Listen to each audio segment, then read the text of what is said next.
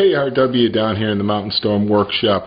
I am working on a custom reservoir for an artist in the UK who's going to be doing a Bitcoin miner as an art installation, and he's going to be liquid cooling it, and he wanted to have one of my Waterfall reservoirs for the liquid cooling system, which is great because that's one of the things I do. And I only like to use Kimcast, cell-cast acrylic sheet. That's the real deal. It's real expensive, but it has some properties that extruded acrylic lack, and it's excellent for making reservoirs. So here's the reservoir design. It's 6 by 10 by 12. Okay, so here you see the 10 by 12 part of it. Right. It's going to have. I made a video earlier demonstrating these little ledges. These are stack laminated out of 3/8. I'm cutting all these little pieces out of 3/8 and stack laminate them until they're 5 1/4 across. And that'll be balls of fun. Here's the pieces getting ready to be cut out. I've got my cut list for the 1/4 inch material. That's all my internal parts. That's my bottom that the 3/8 will sit on top of to make a nice strong glue joint, and then 3/8 into it this way, nice strong glue joint, and then the lid will get a rebate all around the top of it because I have a removable lid. And here's my cut list for the 3/8 material. I've already taken these out.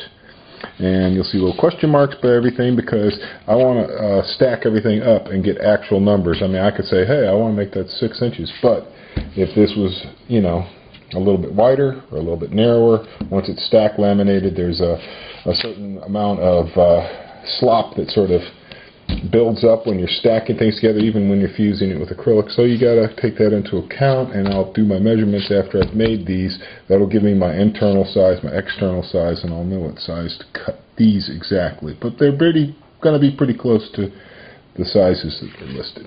All right.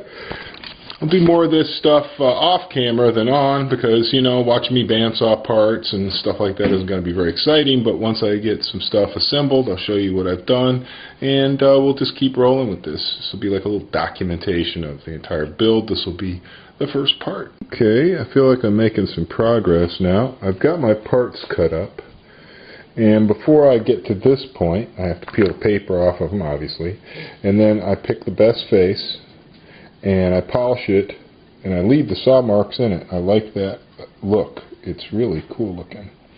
And then the back is going to get sanded all at once it's all glued together to make it perfectly flat, so it'll glue up to the ledge, right?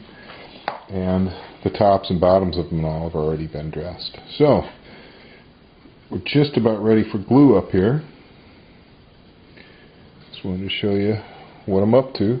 And then the next one, for the next level down, will be alternated. It'll start with the small pieces on the outside and have the big pieces on the inside. And it goes back and forth. That's the way he wants it. Looking pretty good. I'm just going to clean them one more time.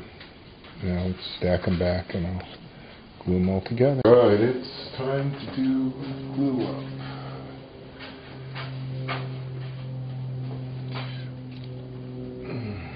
I usually like to test my solvent just to make sure that I'm getting no fog and everything's good, because this stuff is hydrophilic. It likes to absorb atmospheric humidity. So anyway, I'm going to put this down here to rest up against all these faces to keep these guys in place. And now I'm just going to run along and I'm going to push each one of these bad boys up.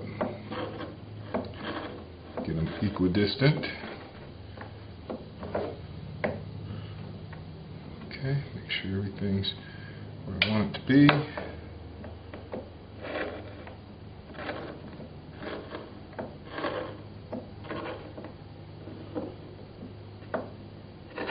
That's it.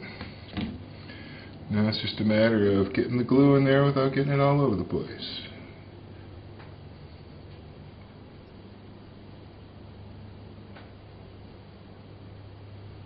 Gluing up is not the hard part.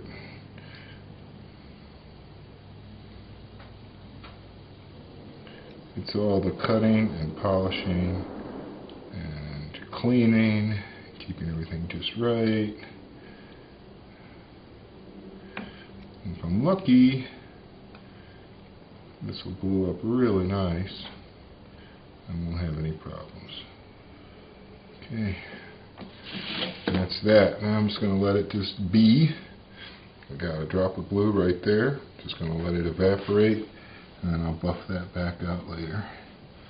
The faces get cut at a ramp anyway. It's not going to matter.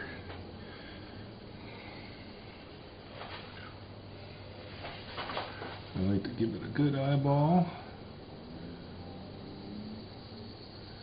It's as good as it's going to get. Alright then.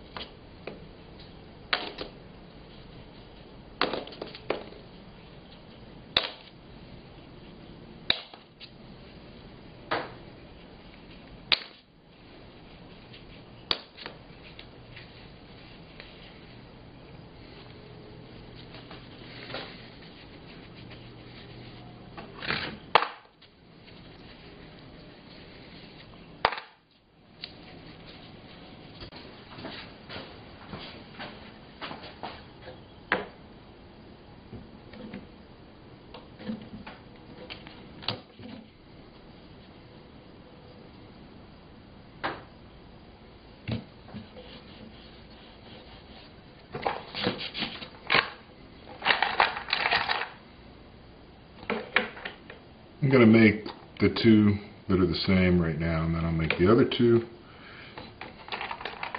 So no, I didn't forget that they're alternating. I know they're alternating. I'm just going to go ahead and make two of them at the same time here. Get those guys done. They come out to be about 5 3/16, which is very close to my 5 1/4 estimate, but not, you know, perfect. That's why I like to make these first, and then I will know. And I'll make sure that there's no variance in between the different ones I'm making. So that's why I got to make them up all first, measure them all, and if I have to, sand them down to whatever the smallest width is. Okay, there's that. There we go. It's all in there. This one felt like it was a tiny bit wider for some reason. I don't know though. Maybe not. Maybe not. Maybe I just think it is. Okay, got those babies all where I want them. Push these over.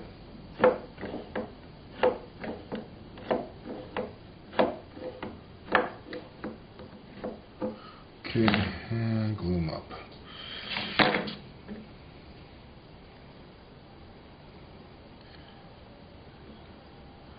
I don't want to bore you with the whole process, guys. I'm not going to show you every step of the way. But in some ways, unless you see the whole process from end to end, you don't realize just how much time is involved in it. You got to cut each one, mark each one, cut each one, buff each one, clean each one, peel the paper off each one. There's a lot. There's a lot to do. 2 more to go. So I was right.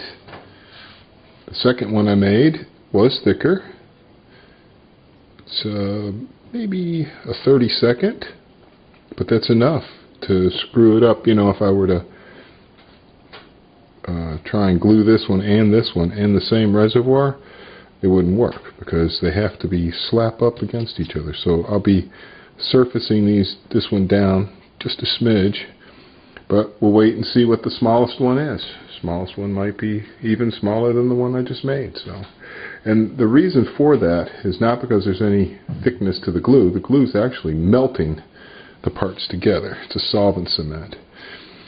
The thickness is because they cast these sheets. They cast them, and if their casting form isn't dead level, or if the moon is full and it's over to the left side or whatever, it pulls the fluid over, and you're going to get smidge thinner material on this side of the sheet than this side of the sheet. And that's just over a 2-foot sheet, you know.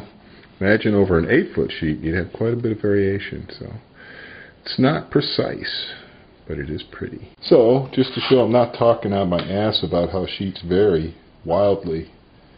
There, the caliper's locked down. I've got 9.24.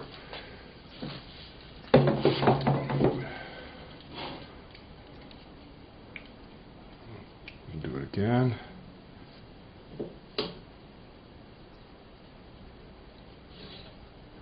.31.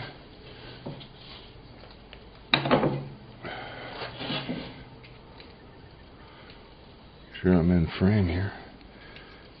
So we got 924, 931, 9. Let's make sure I didn't change the caliper. 971.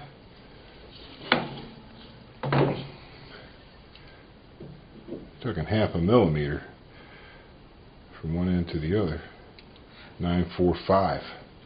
So none of the 4 corners measures the same. You can guess that the middle will also measure different. So even on a 12-inch range, 957, you're going to get variations. So you can't cut like, oh, if I'd measured this and cut along this one edge, I would have had everything the same thickness. Unfortunately, 9. Dead on 9. Skinny here, fat here, so on and so forth. But that's just the way it goes, and this is the best stuff you can buy. Chemcast GP Self-Cast. We'll start it on the alternate pattern one. And I got 1 more of those to make. And then I'll dress the back of them, glue them to a ledge, and then do the other operation. So, wasn't that fun, huh?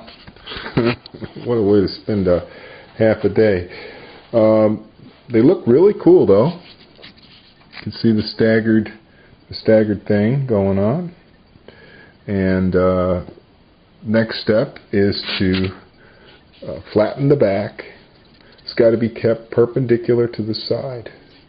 It's got to be perfect to fit inside a waterproof box. Once I have the 3 of these all the same width, because one of them's a little bit big, about a 32nd big, I'll have to run it down. Then I will know what size to make all my internal parts. So all my internal parts are a particular size. And then when I stack 2 sides, you know, for my side panels, which are here, So my side panels are 3/8. So once I stack two of those together, then I'll know how big to make my bottom and my top. Can't do that yet. Same with the sides, because I've got a question mark there, because I don't know. Is it 6? Is it 6 and 16th? Is it 5 and 17,132 32 of a smidgen of a red hair on a wet turtle? Who knows, man? I don't like to do too much measuring. Measuring is very inaccurate. I like to build something and scribe it, and then line my saw up and cut it to my scribe mark, and then sand it down. Then I know it'll fit. That's about the only way to do it. You sit there and you make a measurement. What if your pen is over this way, your pencil is this way, or your pencil's very sharp today, and an hour later it's dull, makes a bigger mark, and then you cut on the wide side of the big mark, and then all of a sudden you got something that doesn't work. It's got to be scribed, cut, and fit. That's how I work. Alright, my friends, that's it for part 1. I will show you completed ledges and some other assembly features in part 2.